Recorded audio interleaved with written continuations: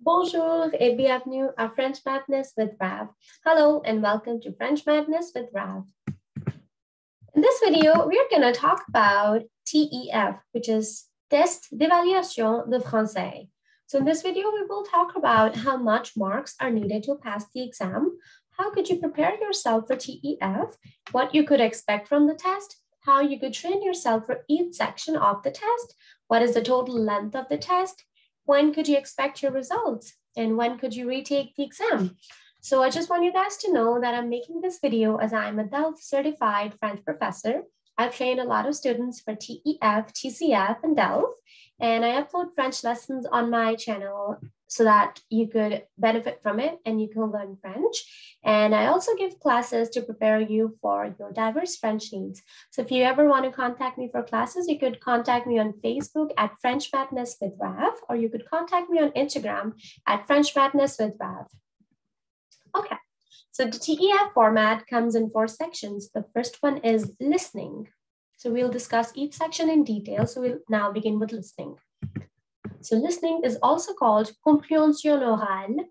In compréhension orale, the length of the section is 40 minutes, in which you have to complete 60 questions, and the maximum number of points you could get is 360 points.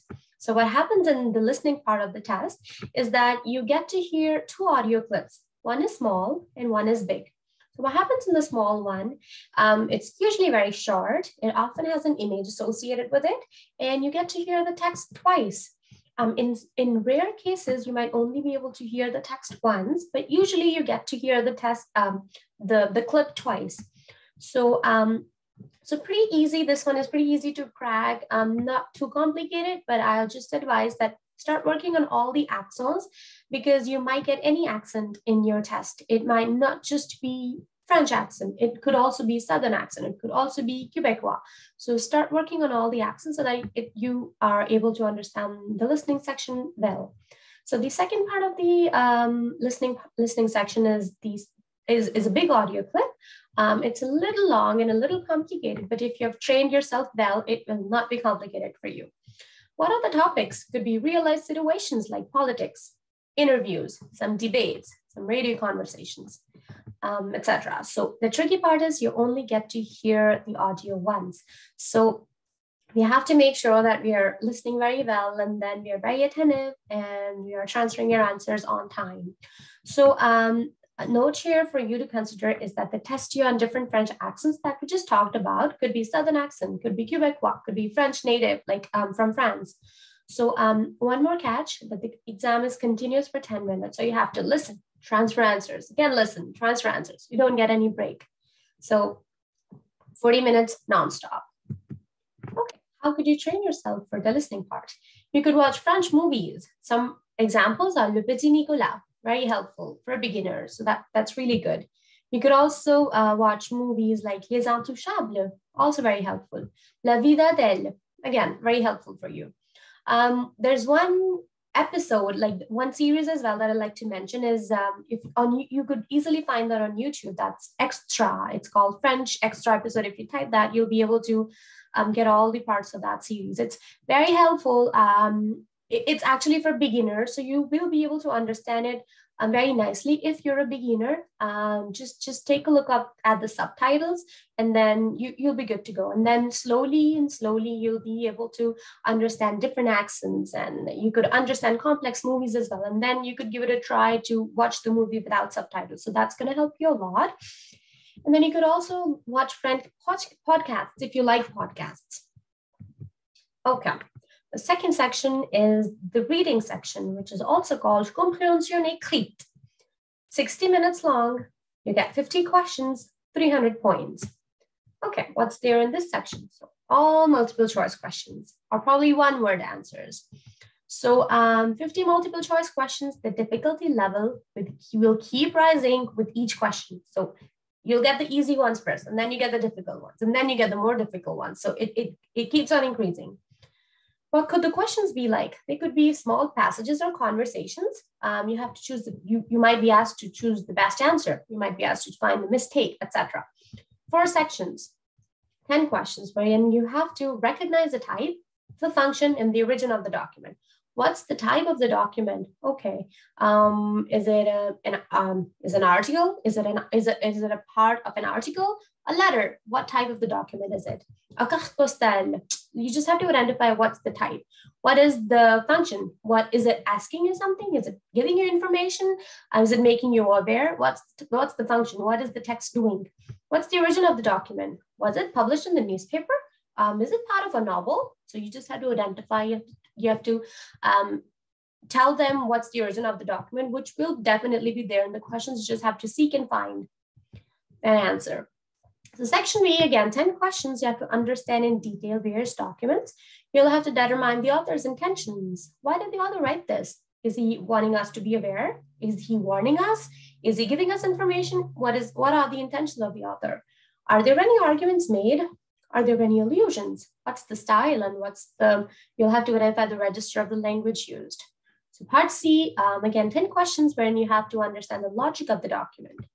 Part D, 10 questions. You have to understand the general meaning of a sentence and various ways of phrasing it. Again, there's a note for you here. They're going to test you on your proficiency. They're going to test you on grammar. They're going to test you on language structure, conjugation, and spellings. So make sure you prepare yourself really well. How could you train yourself for the reading section? Make sure you regularly read all types of text, which could include newspaper articles, excerpts from novels, classified ads, cooking recipes, or you could maybe just read an article on your phone on Google in French. So that's going to help you a lot. What will it do to us? It will help us to read quickly. It would help us to find important information, and it would help us to enrich our vocabulary. All of this is going to help us boost our confidence on the day of the test. Okay.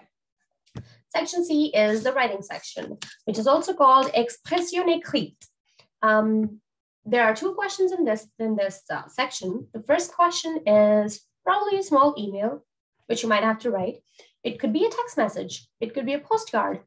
You might be asked to ask your friend to join you for a vacation. You might be asked to invite your friends or family to some celebration. It could be a baby shower. It could be a birthday party. It could be anything, just normal get together. So they might give you 2 lines of a story and they would ask you to complete the rest of the story, wherein you have to identify the tenses. Okay, are they like the 2 lines that they've given you, are they in the past tense? Are they talking about an event that already happened, or they're telling us about an event that is going to take place? So you have to identify the tense. Is it in the past tense? Is it in the present tense? Is it going to be in the future? And then you have to write the story in that particular tense. And then what you have to do here is, okay, the second question is usually an argumentative letter, or you could be asked to write an article. So this is, so in this, like in the total writing section, you get 60 minutes for both the questions. You have to divide the time equally within the required time. My advice would be to give 20 minutes to this and 40 minutes to this, because this has, question number 2 has a lot of weightage. So it's better to give more time to question number 2. So it's just that it would be helpful if you read some articles, and then so you could be, able to draft an argumentative letter in the exam. You could be able to write an article. So this is pretty easy. This gets a little complicated. Okay, how are they going to assess you? They're going to assess you on how well you communicate a message clearly. Are you clear on what you're saying? That's what they're going to assess you on. Are you able to give the information that they're asking? Are you able to justify a choice? Are you able to justify a position? Are you able to justify a decision, etc.?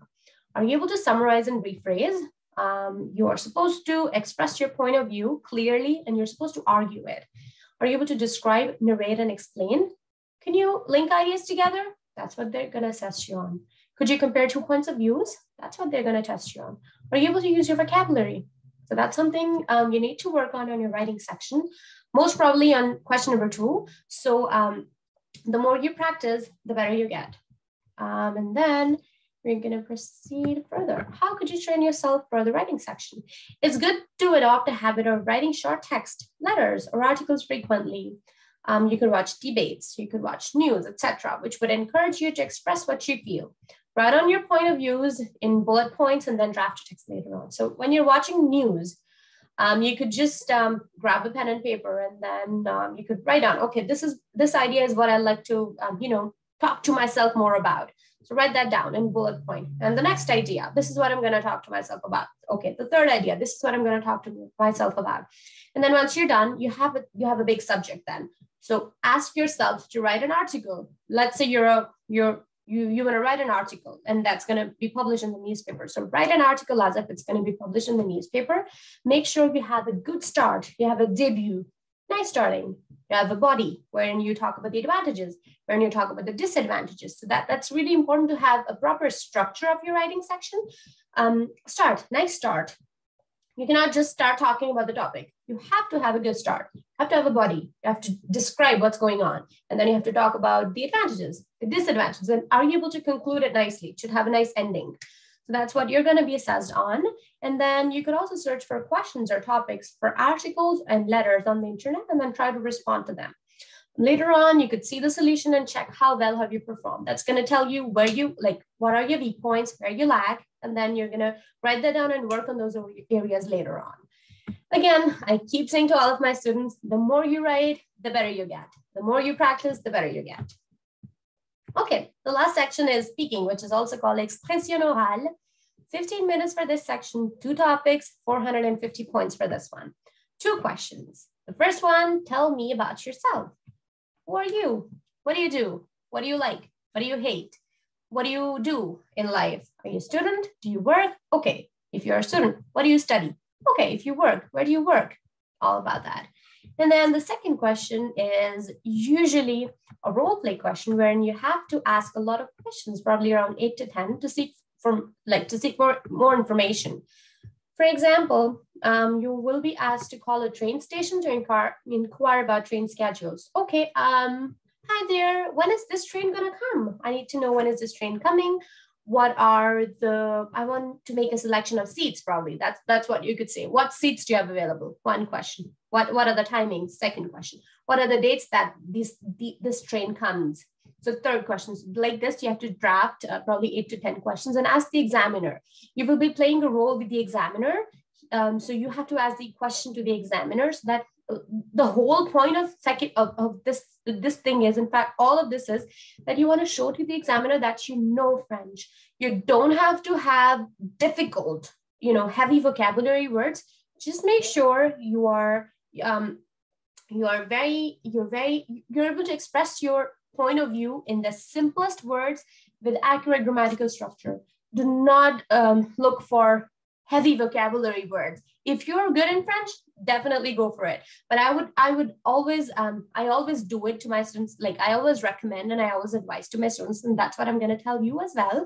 The best way to succeed in this is to choose the simplest of sentences with the 100% correct grammatical structure. So, or you could be asked here that someone's looking for a nanny and you saw the advertisement and then you're applying for the job and you have to contact them for questions. For example, how many members are in the family? That's one question you can ask. How many hours do you need the nanny for? Is it a part-time job? Is it a full-time job? Second question. The third question could be, how old is the baby? Third question. Fourth question, what is the baby like? Fifth question could be, how much are you going to pay me? So questions like this, it has to be instant. So this is the tricky part that I'm going to tell you about, that you only get 1 minute to prepare for the second question. In DELF, you get 10 to 15 minutes to prepare for the question, but this is probably, quite instant. So you only get a minute to prepare for this one. Make sure you're very good in French so that you don't have to, feel scared or anything. You should be good to go with this. Okay, how are they going to assess you on speaking section? They're going to see how well you present yourself. Are you able to share your opinion? What's in your mind? Are you able to bring that out of your mouth? How are your sentences? Are they grammatically structured or are they not? How well can you express your conviction? How clearly do you speak? So again, there's a bonus thing here. You will never be judged on your accent because different people speak different accents. They're only going to test you on how clearly you speak. So that's a good thing here. And how could you train yourself for the speaking section? You could change your Siri or Google Assistant to French. That's a very interesting thing, I would say. And you could adapt a habit of conversing with it every day on mundane topics. That's going to be very helpful. You could change your Alexa's language to French and ask her questions in French and try to understand her accent, style of speaking, and the way of responding, which will definitely help you sound like a native person. You could talk to yourself in the mirror. That's what I did. I used to talk to myself in mirror. So that's going to boost up your confidence a lot. So talk to yourself in mirror as if someone else is standing in front of you and try to convince yourself on some topics. So that's going to help you a lot again. Okay, there are again a few more important things to remember. You get additional points for French if you're able to clear TEF. You're gonna get additional points for the permanent residency of Canada. If you apply your file in the Express Entry portal, that's gonna help you. The total marks needed to pass are 1,076 out of 1,560 points. The minimum level requirement to pass the TEF is NCLC7, which is also called CLB7. CLB7 is the Canadian level benchmark, which is 7 points. The tests are evaluated using a 7-level scale from 0, which is the most basic skill, to level 6, which is complete proficiency. Validity, 2 years. You get the results within 4 to 6 weeks. If you're not happy with your results, you could retake the exam after 60 days. Okay, perfect. And that's all about today's video. If you've liked the video, please don't forget to give it a thumbs up. If you have any questions, please feel free to ask me in the comment section below, or you could send me a message if you're willing to take up classes with me. You could contact me again on French Madness with Rav on Facebook or on Instagram. And if you would like to learn French, please subscribe to my channel. I'll be happy to help you. Merci, au revoir, bye.